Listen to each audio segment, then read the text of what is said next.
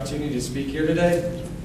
As I was planning out what I was going to say, I really thought to myself, what does it mean to be a Division III student athlete at a Jesuit institution? What kept ringing in my head was a quote from the Prayer of Generosity attributed to St. Ignatius of Loyola, who was the founder of the Society of Jesus. St. Ignatius said, to give and not to count the cost, to fight and not to heed the wounds, to toil and not to seek for rest, to labor and not to ask for any reward. We as student athletes do that day in and day out. We do not do it for a scholarship or to make it to the NBA. We do it because we love our sport and love our teams. If you look around Scranton's campus, there are no 100,000-seat stadiums. There are no statues of athletes that went here. To us, a good crowd is just having our friends, family, and parents there to cheer us on. I would like to take this opportunity to thank all those people, especially our parents. You spend countless hours driving us to games and practices, skipping out of work early or missing work entirely to make our games.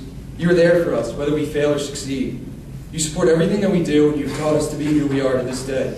Fellow Scranton athletes, can you join me in giving our parents, friends, and family a round of applause?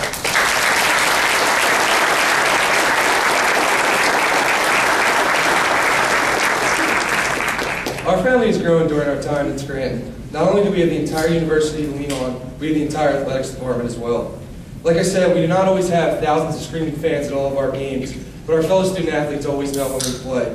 What's important to me, and I think to all athletes, is when a member of another team is walking down the commons and sees you and says, hey, shake it off, you'll get it next time. Or great job against Catholic this weekend, keep it rolling. That's what it means to be a Scranton student athlete. To break this family down even further, we have our own teams. I know without my team, I'd be eating every single meal by myself. I would lose a huge support system, not just on the field, but in all facets of life. Our teammates know everything about us. You spend countless hours with these people at practices and games, on the bus, team meals, hotel rooms. Eventually along the way, you cross the line from freshman strangers to brothers and sisters. Each team is unique in its own way. For example, the swim team has the box, which I'm positive they would rather go through horrendous torture before revealing what it actually means. We all have inside jokes, things that only our teammates would understand, and memories that'll last a lifetime. Each one of those teams has someone at the top that's pushing us every step of the way, our coaches. Whether full-time or part-time, paid or volunteer, these coaches are there for us, win or succeed. Win or lose. From a baseball perspective, we have 3 assistant coaches that volunteer because they love our team and they love our sport. The coaches at the university are another huge support system for our student athletes, whether they're the coach of our own team or not. They put in so much time and effort into their own teams and still have time to keep up with the other teams and cheer them on. Their spouses and children become a part of our team too. Coach Bartletti, I think you'd agree that without your wife, God knows where the baseball program would be at this point. And if you go to any men's basketball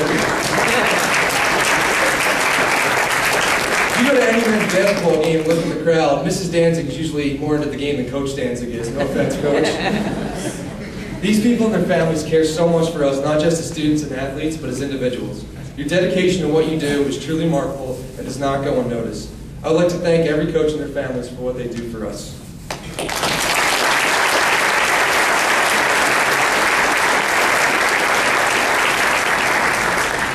Coach Szymanski already hinted at it, but I cannot speak about this athletics department, particularly this class, without talking about the accomplishments both on and off the field.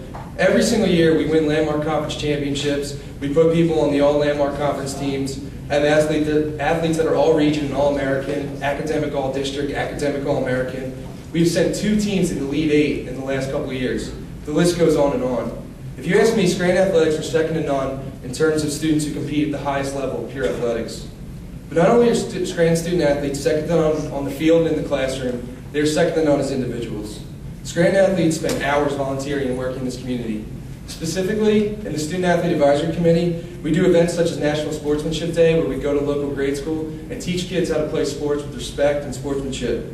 We do a safe Halloween for local kids to come to the university and go trick-or-treating safely, a Thanksgiving food drive, a Christmas toy drive, a Zoomathon to raise money for cancer research. The list goes on and on. Scranton student athletes embody so many ideals like self-discipline, leadership, and a strong moral character. We consistently strive for the Jesuit ideal of the modus, meaning the more. We have to balance a heavier workload than your average student, but you'll never hear us complain. Scranton student athletes are determined to be the best they can be on the field, in the classroom, and in life. Looking into this crowd, I'm looking at some of the greatest people I know. The only message I can really give to you is just continue to be the amazing people that you already are. Although our college careers have come to a close, keep that same spirit and sense of community everywhere you go. It is contagious. In life, we will be part of many teams, and although they may not be sports teams, they will still be a great team for you, and you can bring your same spirit, your love, and your dedication that you brought to your sports teams here at Scranton. Your family is your team. The people you work with is your team.